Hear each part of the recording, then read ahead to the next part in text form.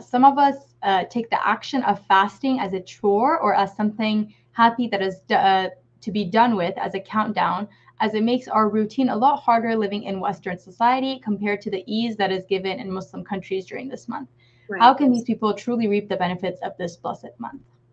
One is realizing that the Prophet ﷺ called the person who, the mujahid is the one who, even when they don't want to do it, they still do it.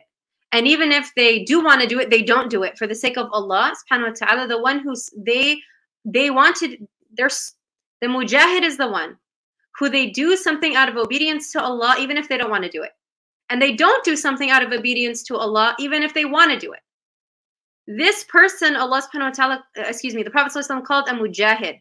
And I'm going to use the word, so this is a warrior, mujahid is a warrior. I'm going to insert the phrase spiritual warrior. This person is a spiritual warrior. For you to fast and you know that you don't have any support, it's exhausting through the day, you don't have breaks, your meetings are still going to start at 8 a.m. even if you've been awake all night long, both in Taraweeh and then waking up early to take care of your kids. And then you have meetings all day. And then by the end of the day, you're so exhausted and you make iftar and you wish you could go for Taraweeh for hours, but you have to work early in the morning. Or if you have children who, mashallah, you know, they're up early in the morning, they're ready for the day, they want you 24/7, they're not going to give you a break. They're kids. And so it's very understandable that fasting becomes exhausting. It is exhausting. It's exhausting. That's why the reward with Allah subhanahu wa ta'ala, it's not mentioned.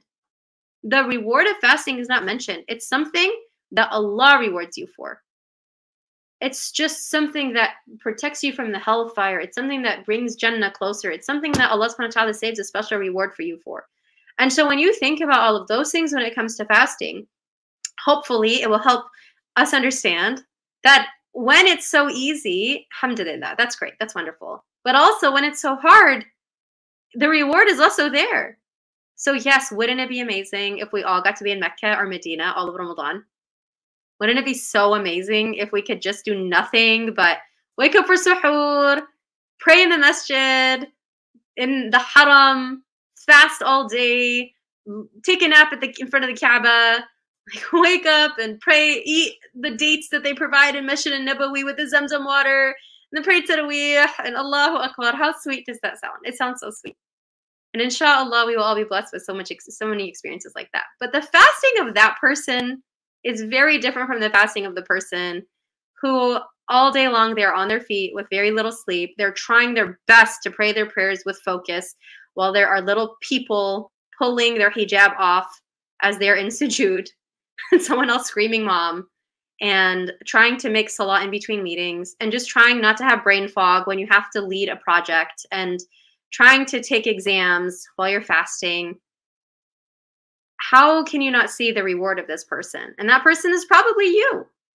So imagine it from the lens of, think about how Allah subhanahu wa ta'ala sees you. Someone who is a spiritual warrior. Someone who could choose not to do this, but they do it.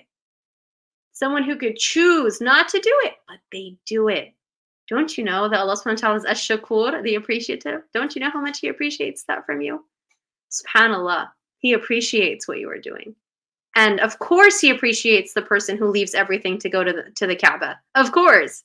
But the fasting of that person is probably, unless of course medically there's are issues, is probably a lot easier than someone who has to fast with all their responsibilities. And may Allah honor both of those circumstances with a great reward from Him.